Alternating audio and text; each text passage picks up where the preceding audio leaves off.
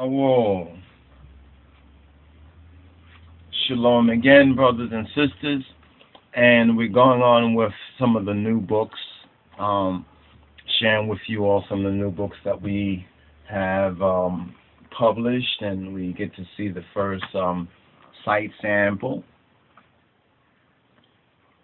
And let's continue right here. We got two more books, right? Two more books that have come in. So for this day, we have four new titles. This one appears to have gotten a little beat up in traffic. You understand? But these two new books right here, right? This one here is the ETHIOPIC Orit, right? The Orit. The cover actually is from the Orit, from Genesis, right? Story of Rachel and Leah and Yaakov, it's contained right there. And then we have this one right here, right? This one, which is called the Octateuch. This is like book one, actually. This actually has Genesis to Leviticus. This has Genesis to Leviticus here. So let's deal with this one first, right here. This particular one is called the Octateuch in Ethiopic. And we have part one here. Part two will have the other, part two, I think, and three. But we've been able to publish book one here. And this is a good introduction. This one right here is, when we say Octateuch, let's explain Octateuch. We know the Pentateuch, right? The Pentateuch are the five books, or the five books of Moshe, or Muse, our Ethiopian Hebrew lawgiver, Moses, right? When we say Octateuch, this is very unique to the Ethiopian and the ancient Judeo-Christian canon of Ethiopia, where there were 8 particular books, and these books were shared by both the Jewish or the black Judeo community, or the black Jews of Ethiopia, as well as by the Christians. You understand? The Christians as well. But tradition says that it was the Judeo root, which was rooted in Ethiopia first. And this is what the Kibra Nagast, or the Queen of Sheba, and her only son Menelik, this is why this particular book is important. So when we're speaking about these books, we're not just speaking about, okay, to read them and study them, but also for I and I, once we become more familiar with it, to actively reason on it and dialogue on it, because there's much to be gleaned and much to learn, and there's much blessing in the wisdom of the word. And this is the half of the story that hasn't been told, and this is I and I divine heritage. You see, these books really is really what's worth more than gold, because once you get that knowledge and you activate that truth and that knowledge and that blessing and that overcoming, you understand, that right there is the Most High. You understand, it's the Most High's blessing pouring out to I and I, because we're not just forgetful hearers of the word, but we're also seeking to be doers. But we have to first of all study it and get to understand, well, what it is. You understand? And also pray and build up our inner life, our spiritual life. This is one thing. This is the next teaching I really want to get on, because some of the brothers and sisters who have been in personal communication with I and I have been, many ones are going through many different things in the world and suffering enough different tribulations in this particular seclorum, especially at this present time. Especially if you know you have a calling of Jah, but because of the world, because of things in time, because of mixed up moods and attitudes and men and people, you've been disorientated, or you've been off track. You've stumbled. You understand, and there's oftentimes a lot of guilt. Still, ones are seeking to walk forward, but seeking to overcome certain spiritual warfare. One really needs to study the testimony and the words of Yeshua HaMashiach. And the Psalms, even the Psalms, the daily Psalms are very important to learn to meditate, learn what meditation is. And this is a teaching that I've touched on it a little bit in a couple of videos, but I vote a vid to this, or really a series of teachings to this, because things that I have learned, have done, and also have fallen short on being consistent, or as consistent as I have been. So it's not just about learning these things, becoming always learning, but never able to come to the acknowledgement of the truth. We must come to acknowledgement and acting on that knowledge of the truth. So it's the spiritual power that is Imperial Majesty reminds I of, and that relationship to the true God, the true Jah, the true God of Abraham, Isaac, and Jacob, in the name of the Mashiach, in the name of Yeshua, and then learning how to live right, you understand, and learning how to forgive, and learning how truly to love Jah, you understand, by keeping His commandment. You understand? That is to love Him. So we have to learn of it. So these particular books, going a little bit off on that subject matter, because that subject matter, I want to go a little bit deeper in that particular matter and share with ones, and hopefully ones will be able to receive it. But I want to talk about some of these books here, because I'm very, finally to have like a hard copy, where I can, study books like Genesis. This is in the ETHIOPIC, you understand, or the Goodness, you understand. But it's foundational, especially if we start to approach these studies, you understand, these scripture studies, right?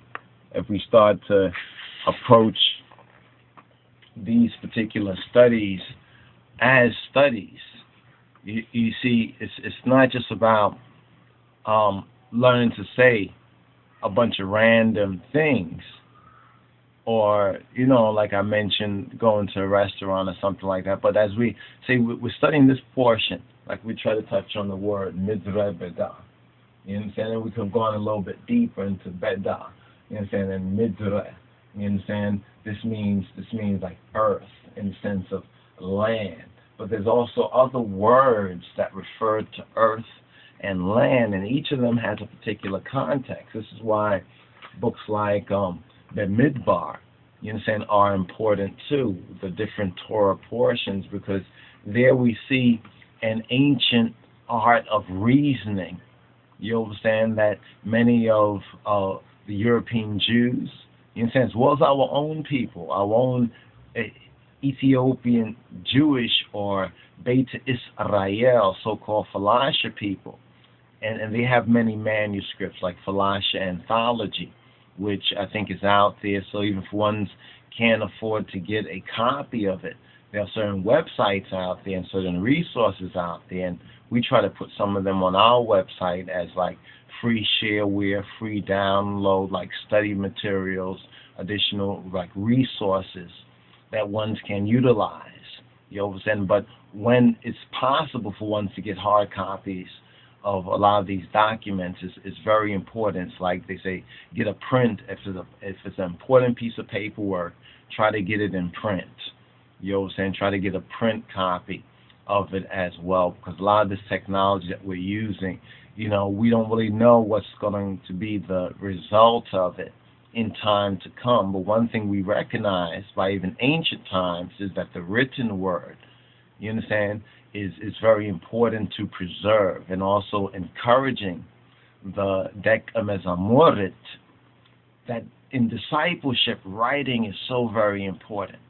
And I hope to try to encourage the brothers and sisters, because I begin to understand that being a disciple is like being almost like, what they get the idea of clergy, like a cleric, you understand, a clergy, that the true idea of a disciple and is learning. It's like learning the letters, learning the code, learning key words, especially key words that will help ones to grow.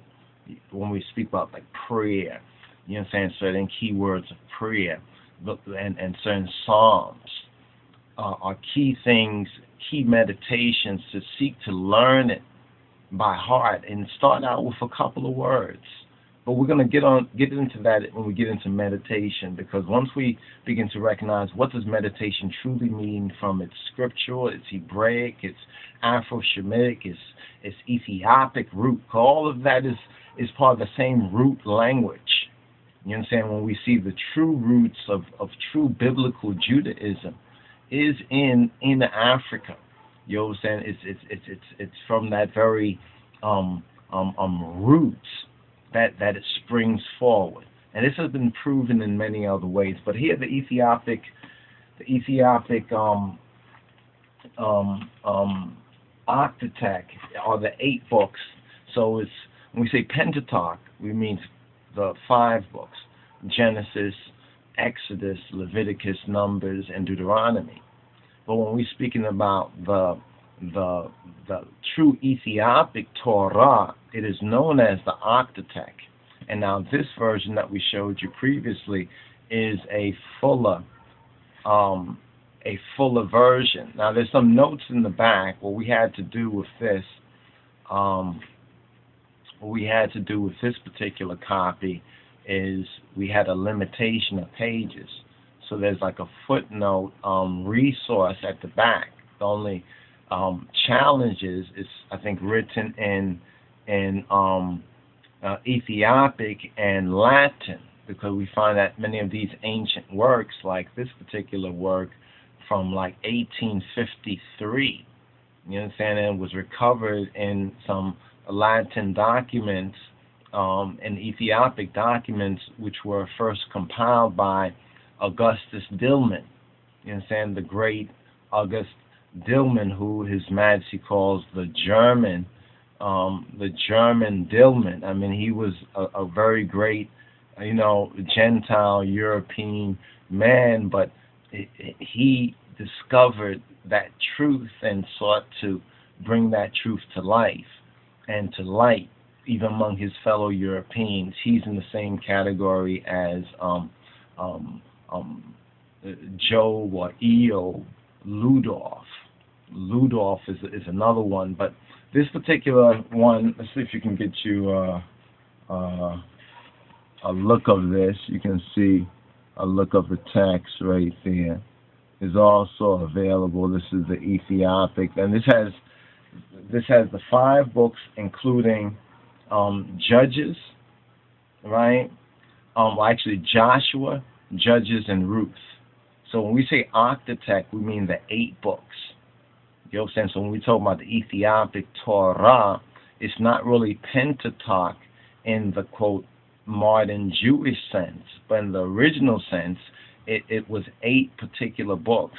And these 8 books are the 5 books of what we know as the Hebrew or Masoretic Torah, including Joshua, Yasu, Oda, and Newe, and Mesafint, or Judges, and the book of Cherut, or Ruth, the book of Ruth. Now, from the traditional or modern Torah perspective, if you understand those 5 books, those 5 books plus those 3 books, which together make 8 books, and how each of those 8 books, especially Ruth, you know what I'm saying, Ruth is a very interesting book. I think when either the Torah is given, Ruth is read, but there's a particular holy time where the book of Ruth is accompanied, you know what I'm saying, as reading and meditation, even the Song of Songs as well.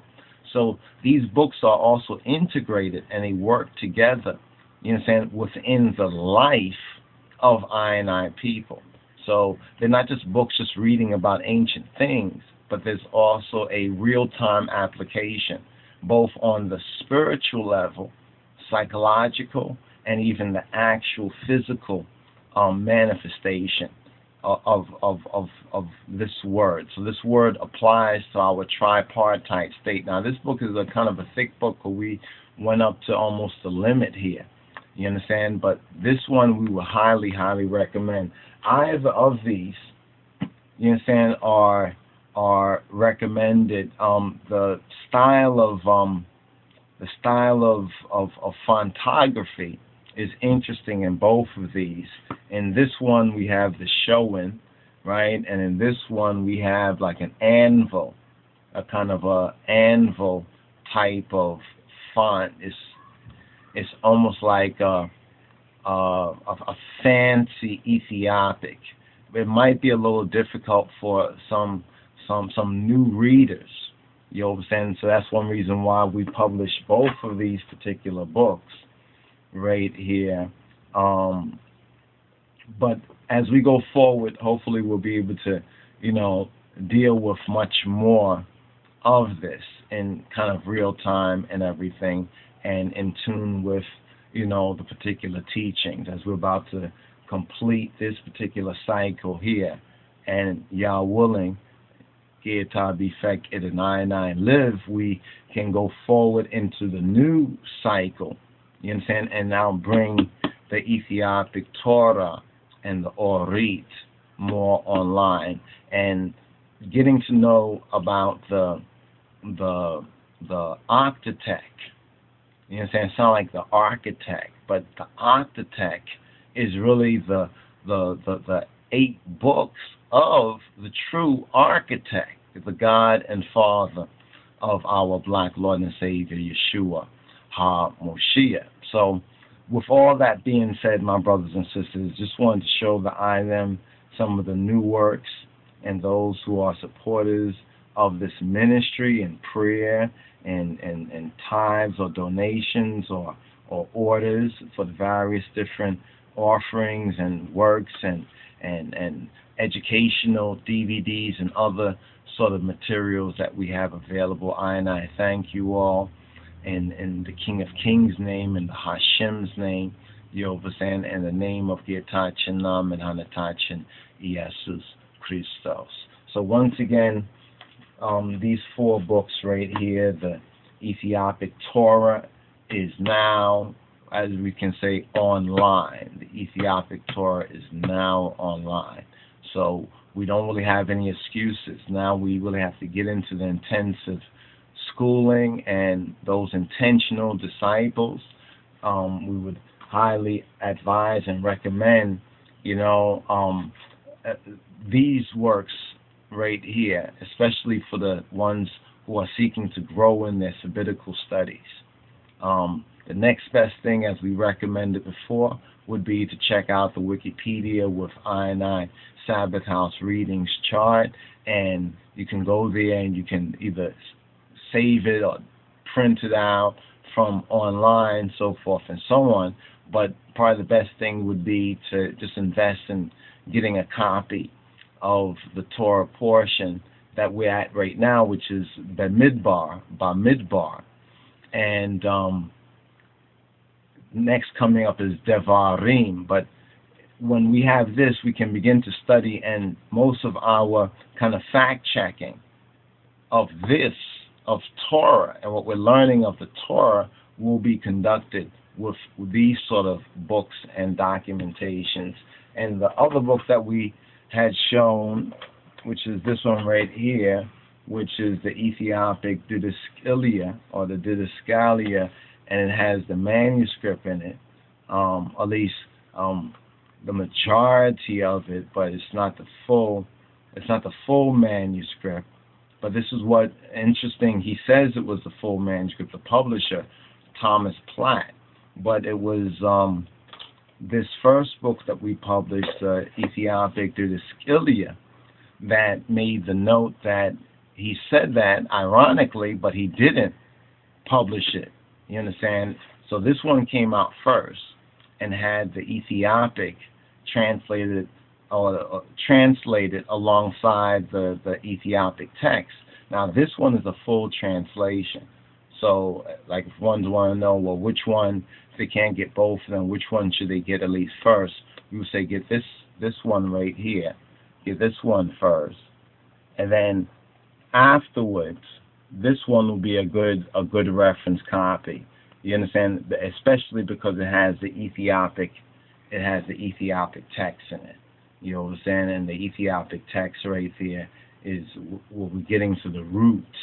You know what I'm saying? Getting to our own root, because language is the key of communication between man and man. So these are some of the new books, brothers and sisters.